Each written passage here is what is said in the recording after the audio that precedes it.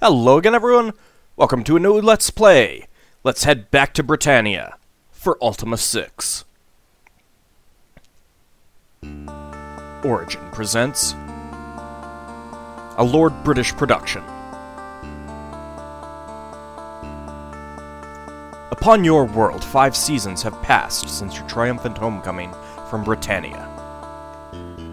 You've traded the Avatar's life of peril and adventure for the lonely serenity of a world at peace, but television supermen cannot take the place of friends who died at your side. But at least you still have your picture of a zebra centaur with punk rocker hair.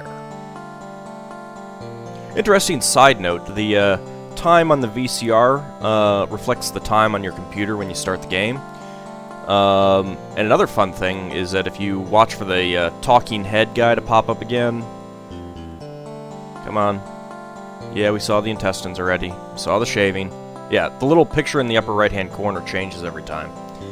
And it's random. It's pretty cool. I really like what they did with the introduction here. It is definitely one of the better introductions to any game. Plus, it has awesome music. I'm using the Roland MT32 audio. I vastly prefer that to the ad-lib sound. Although the ad-lib sound is still pretty good. The clock changed, by the way. I love how they did that. Outside, a chill wind rises. And you've got the cover art for Ultima V. We started a tradition. Floor pizza.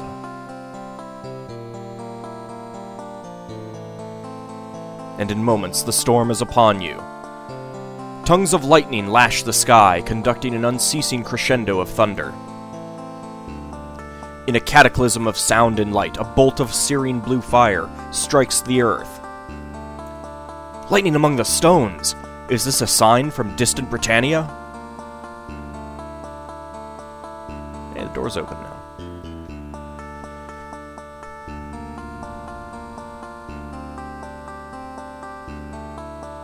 You bolt from your house, stumbling, running blind in the storm, completely forgetting to lock your door once again. Into the forest, down the path, through the rain, to the stones.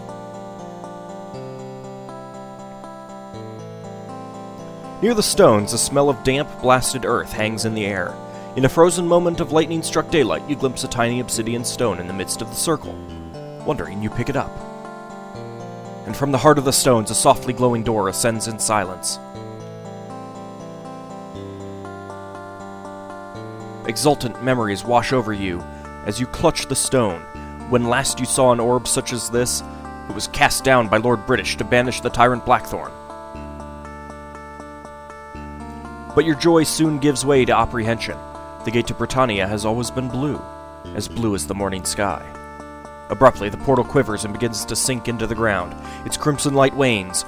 Desperation makes the decision an easy one.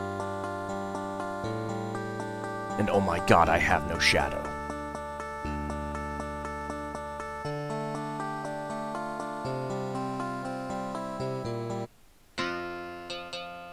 Ultima VI, the False Prophet. Alright, we have actual mouse control for once. Introduction, create a character, transfer a character, acknowledgements, and journey onward. We will be doing all of these... Well, we will be transferring a character, but I'm going to go through the character creation just so you can see it.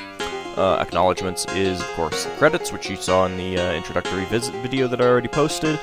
And Journey Onward will load your single save game. Alright, let's go ahead and create a character. By what name shalt thou be called? Now, I'll be importing Min, who's female, so let's go ahead and go through the creation for a male character. Auld.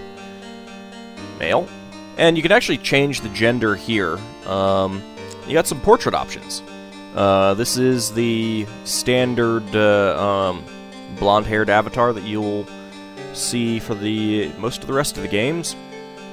And this is actually the same art that's on the cover of the game, I believe.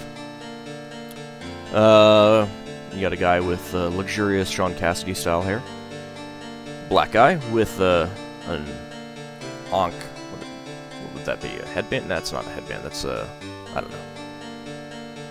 Whatever. And an older gentleman. And a guy with a chain coif. And a dwarf! We'll choose this one for now. I'm not a big fan of the portraits in this game. Or, I mean, some of them are pretty nice, but a lot of them not so much.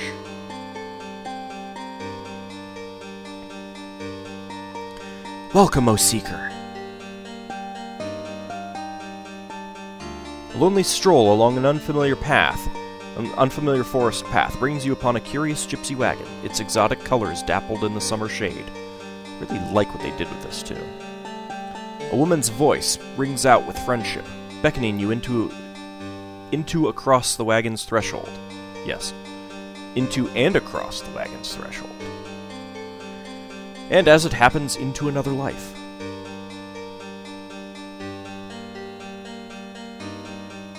At last thou hast come to fulfill thy destiny, the gypsy says. She smiles as if in great relief. Sit before me now, and I shall pour the light of virtue into the shadows of thy future. On a wooden table, 8 bottles stand, a rainbow of bubbling liquids. Hey, I thought you were supposed to use tarot cards.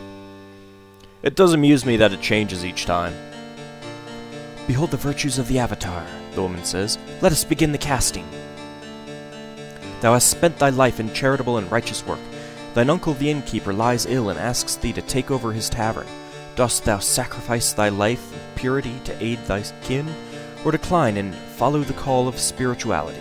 Yeah, so not doing B. Thou art sworn to protect thy lord at any cost, yet thou knowest he hath committed a crime. Authorities ask thee of the affair. Dost thou break thine oath by honestly speaking, or uphold honor by silently keeping thine oath? First of all, it was pretty stupid of me to swear to protect someone at any cost. If he commits a crime, he should do the time. I will definitely break my oath. Because that's also justice there. Thou hast been sent to secure a needed treaty with a distant lord. Thy host is agreeable to thy proposal, but insults thy country at dinner. Dost thou valiantly bear the slurs, or justly rise and demand an apology? I will justly rise and demand an apology. Justice! The captain of the king's guard asks that one among thee visit a hospital to cheer the children with tales of valiant personal deeds. Dost thou show thy compassion and play the braggart, or humbly let another go? I will definitely show compassion and be a braggart. It's for the kids. Gotta do it for the kids. After 20 years thou hast found the slayer of thy best friends. The villain proves to be a man who provides the sole support for a young girl. Dost thou spare him in compassion for the child, or slay him in the name of justice? This is actually a tough one. I'm not really even sure how I would react in person. I do consider compassion and justice to be my primary virtues, at least as, you know, according to Ultima virtues. I think I'll go with justice. Thee and thy friends are valiant but penniless warriors. Thou both set forth to slay a mighty dragon. Thy friend dost think he slew it, but the killing blow is thine. Dost thou honestly claim the reward? Sacrifice the gold for the sake of thy friendship?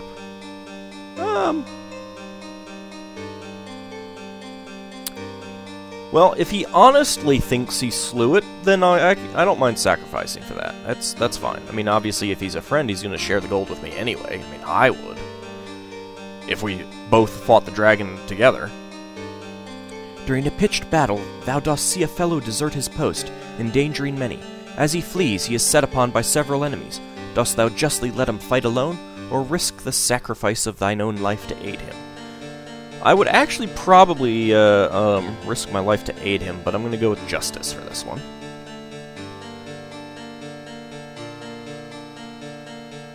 The path of the Avatar lies beneath thy feet, worthy Auld, the gypsy intones.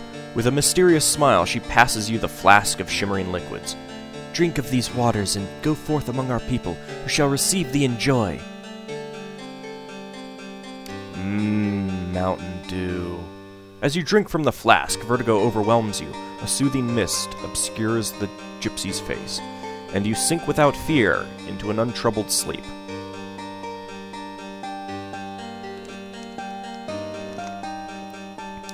You wake in a different time upon another world's shore. Though the Avatar's quests bring you both triumph and tragedy, never do you stray from the path of the 8 virtues. The sagas of Ultima VI, Ultima 4, and Ultima 5 chronicle your perilous travels, and your name and your deeds are written forever among Britannia's legends. Finally, tempered by your struggles against the enemies of virtue, you are proven ready to answer the epic challenge of Ultima VI.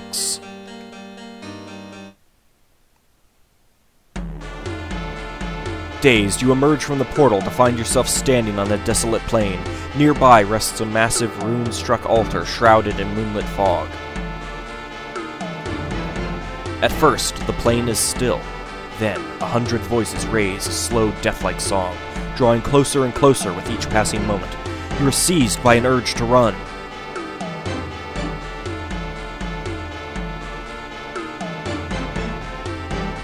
Yeah, this isn't good. But you have no place to go. Before you can offer a protest to the creatures who surround you, scaly claws grasp your body. With unearthly strength, the monsters bind you to the altar stone.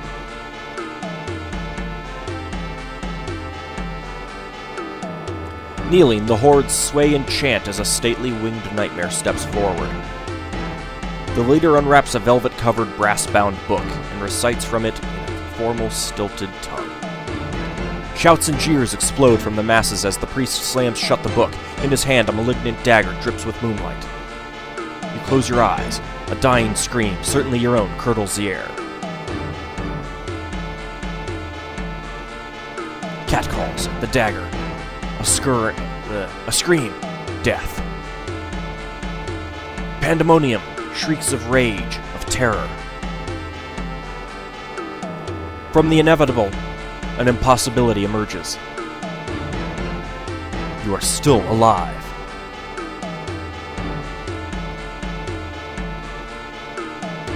Silent red light fills the darkness. There is the wooden clack of a crossbow, and a violet-fletched rose blooms in the priest's barren forehead.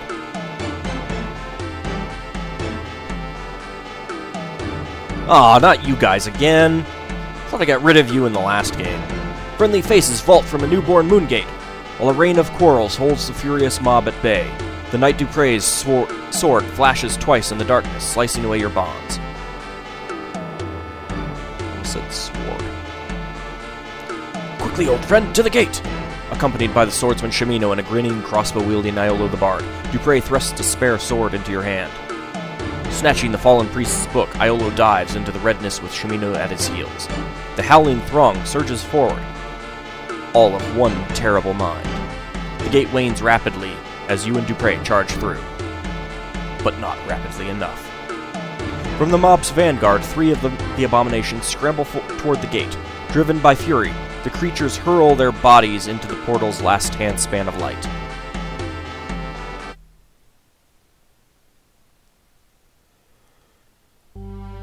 And the game starts in combat. Wow, I don't think I've seen the gargoyles start over there. Alright, well, I'm gonna quit to DOS, since we're not actually gonna be playing with Auld.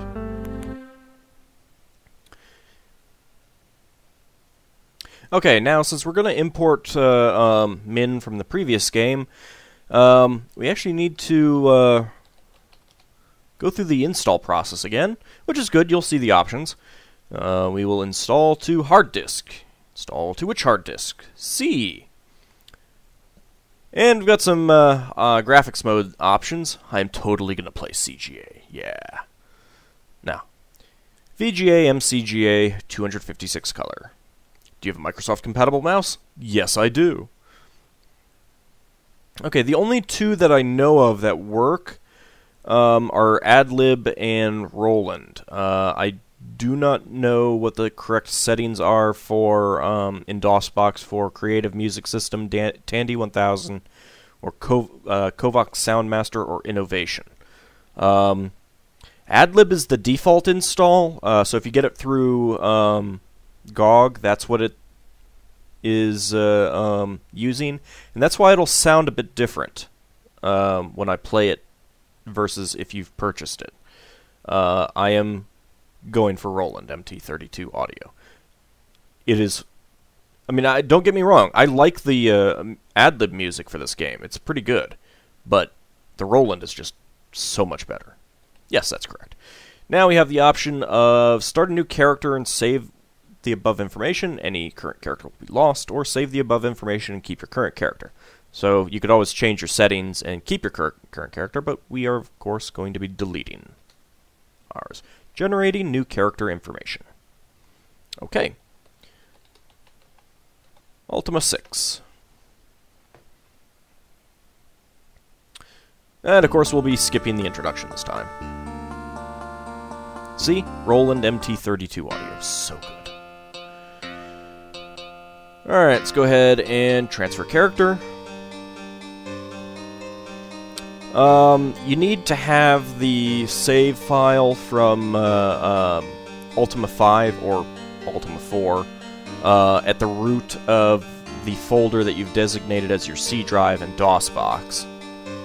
Which I find interesting because I'm not sure how they expect you to be able to do import your character.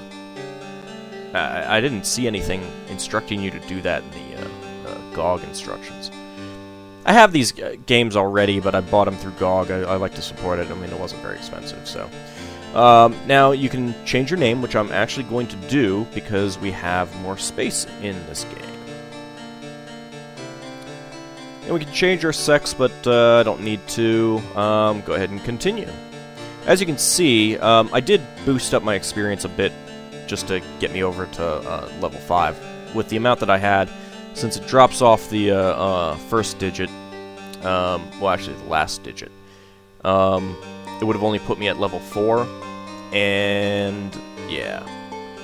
If I'd really thought about it, I would have ground some more in Ultima 5, but I really didn't want to. I like combat in this game quite a bit more. Let's go ahead and continue.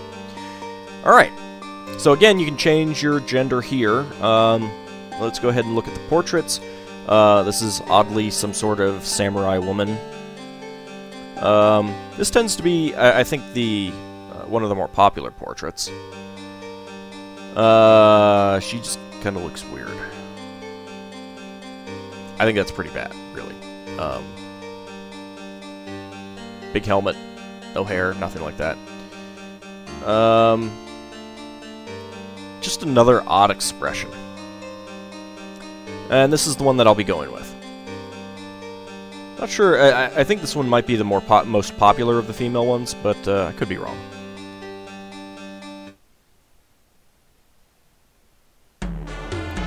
Alright, we're gonna skip through that again, because we don't need to see it. And now we're actually gonna...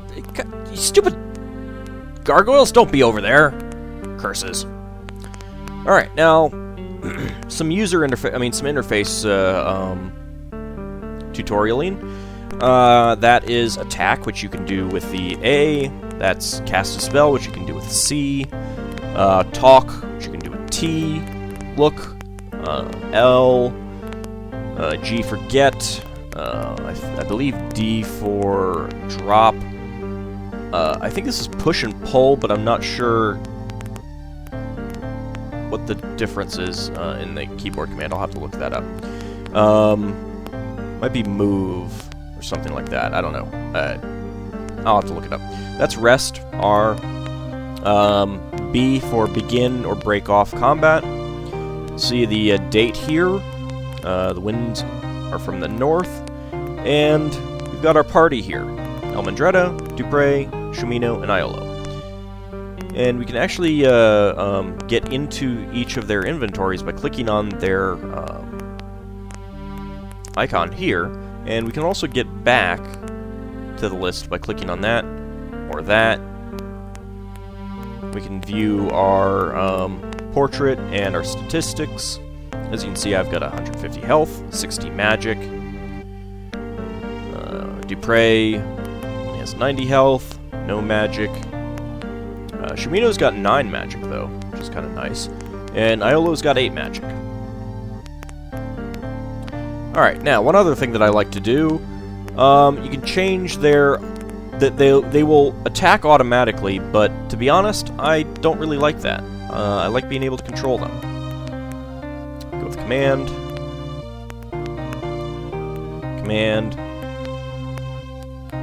Now, obviously, front and rear mean, you know, just go up and attack. Rear means stay back and use a ranged weapon.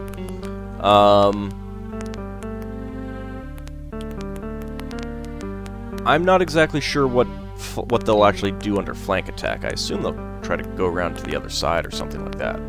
I do not know exactly what they do with Berserk. Retreat obviously means run away. I do not know what exactly they'll do with Assault. And I'll put them on command. Alright. And I might change them at some, you know, for some battles and stuff like that, but to be honest, I generally like being able to control them. Have them do exactly what I want them to. And Shimino's got 2 weapons, so he'll attack twice, and Iolo misses.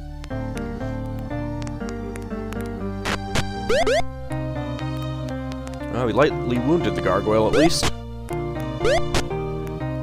Ooh, heavily wounded. It's always good. And it'll remember the last person that you attacked. Unfortunately, it doesn't remember it per person, which is a little annoying.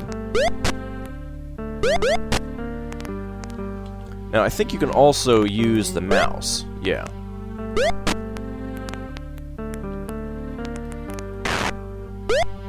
But I'm better with the keyboard.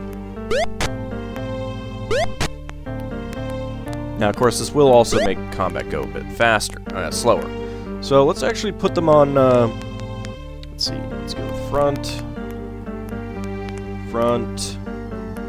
and rear. Let's see exactly what they'll do this way.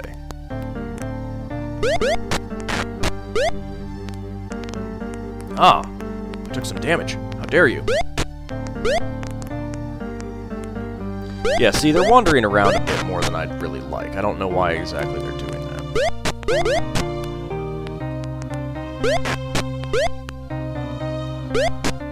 That's one of the reasons why I like to command them myself.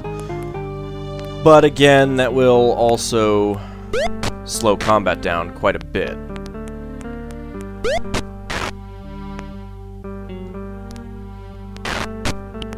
Oh, there we go. Now we can break off combat. And the music changes. Let's go see what this guy had.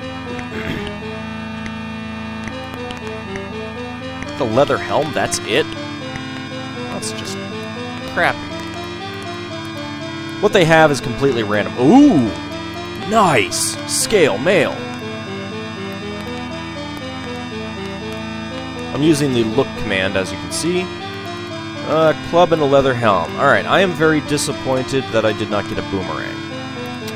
There's a very good reason why I want to get a boomerang. I'm gonna put these on, just click on them and they'll equip them. You can wield 2 weapons. Let's see, everyone has helmet, they do. So I can go ahead and sell that at some point.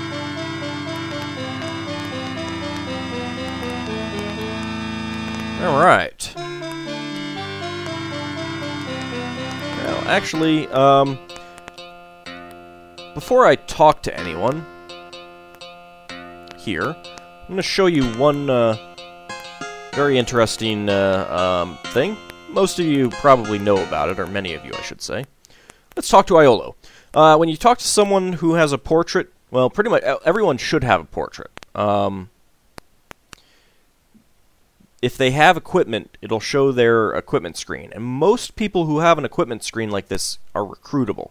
Not everyone, but most people are. You see your old friend Iolo. Well, Elmandretta, do you need help with something? Or maybe you've got time for a story, eh? So, it is very helpful that they've put the keywords that you can ask about in red. Can't click on them, though, and you have no... It doesn't keep track of them. You'll have to keep track of them yourself. I might actually end up getting out like a notepad and a pen, just so that I can make quick notes of what I have and have not asked. But Iolo has a very interesting feature. Hey, Iolo, what do you think of spam? Ask Jimino about that. No, seriously, what do you think of spam? Ask Jimino about that. No, come on, tell me what you think about spam. Ask Jimino about that. Ah, humbug. Secret Cheaters menu! You can get items, set flags, view NPCs, edit party, edit player. Edit player, of course, would be to edit your stats. I'm not going to do that. I've got pretty awesome stats already. And as with the previous games, leveling up and meditating at a shrine will get you more stats. Edit party means you can specifically add people to your party. View NPCs. It's pretty interesting. You can actually scroll through all the NPCs. Set flags, of course, you can set a flag to say whether you've talked to people, gotten certain items, that kind of thing. The best thing is get items. You can create your, you know, if you want a piece of magic armor, you can create it. But more interesting, the items is the number of items is fixed, but the number that you use to create items is not. So there is no maximum, and the higher you go, it starts moving upwards one in terms of I'm trying to think of exactly how to describe it. Basically, it will start moving the item statistics with relation to the item icon. So you can create an item. If you go up one, like, basically if you cycle through the numbers once, then each one shifts by one, so that an item that you get with certain statistics actually is the has the next item's icon. You can use that to create, say, a dagger that acts as a halberd. Pretty interesting. It's quite amusing. I might show that at some point. I've